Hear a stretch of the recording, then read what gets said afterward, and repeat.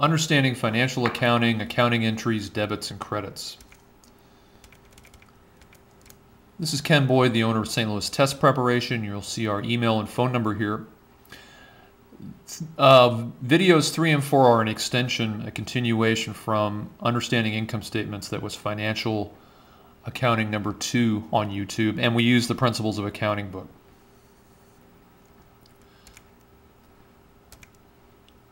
Just as a review, I'm going to put these up on the screen. Remember that debits are always on the left-hand side, regardless of type of account. Left side is positive. A credit is always on the right-hand side, regardless of the type of account. Right is negative. And a normal or positive account balance depends on what kind of account it is. An asset account has a debit left side balance normally, which means a positive balance for cash. An asset account is a debit. A liability or equity account has a credit or right side balance. Accounts payable, which is a liability account, has a credit balance. I want to flip back to Excel and go to the discussion that we were having previously. Again, here is our T account with cash, debit and credit. A normal balance is a debit balance on the left. We have a credit balance on the right. We have a beginning balance that's positive, a debit. We have debit and credit activity in the middle. And we have an ending balance, $6,000, that is a debit, a normal balance for cash. An asset account is a debit. On our last video, we showed you 5 accounting entries. We explained what was happening, the accounts were, and the debit and credit. And now I want to put these transactions into a T account. Let's look at number 1. Claire invests $50,000 in the business. Cash goes up $50,000. Capital goes up $50,000. Here it is in T account form. We have a T for each account. We have the account title at the top. I have the 5 transactions explained at the bottom. And then I have a number and an amount, debit and credit, for each transaction. Here's what I mean. Look at 1, invest cash at the bottom, where Claire invests cash in her business. If you go to the cash T account, 1, debit $50,000 increases cash.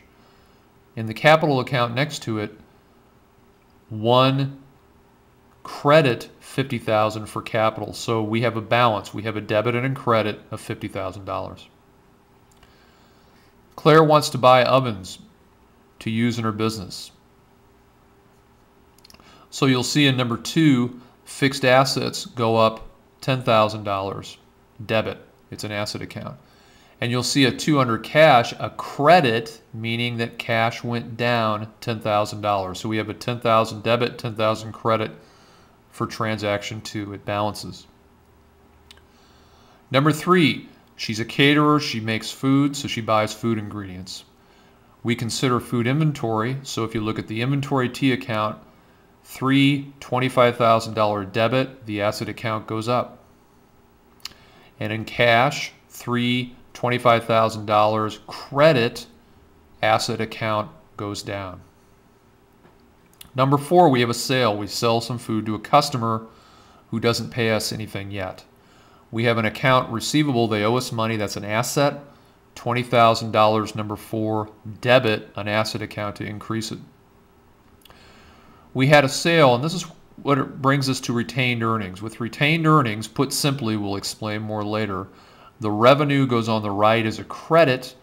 Your expenses like cost of sales go on the left as a debit, and they're going to balance each other out and come up with a profit. So for number 4, $20,000 credit for revenue is where we put the revenue. So we have in number 4, debit, accounts receivable, credit, revenue, retained earnings. That entry balances. And finally, since we sold that food, we had a difference between what we sold it for, revenue, and what it costs us, which is cost of sales. Number 5, recognized cost of sales.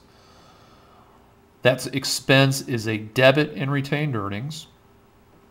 And since we used up some of the food we bought, our inventory goes down by $15,000. So 5, debit, retained earnings, $15,000. 5, credit or reduce inventory, $15,000. The last step that I didn't put here was if we were to have an ending balance, I'm going to put ending and make it a little bigger.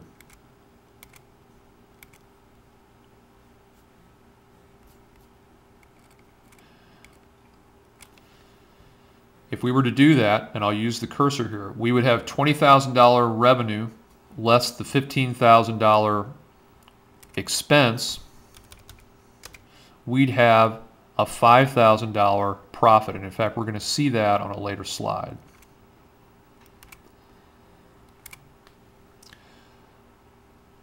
That $5,000 is our net income, our profit. You can state it either way, and we're going to see that in the financials later on. Now you can see that we could go back to the T account and find out that we could have an ending balance for all of these accounts. Those ending balances are going to be found on the balance sheet. So if you look at the T account activity and come up with an ending balance, all those ending balances are going to end up here on the balance sheet. For example, you'll see there's the retained earnings that has a net balance of $5,000, the $20,000 revenue less the $15,000 cost of sales. So all those T account ending balances are going to end up on the balance sheet. That's the end of part 4. You'll find part 5 on YouTube soon. Our YouTube channel, Ken Boyd STL. If you'd like to register for live tutoring or chat sessions, stltest.net is our website. Here's our email and our phone number. Thanks for watching. We'll see you next time.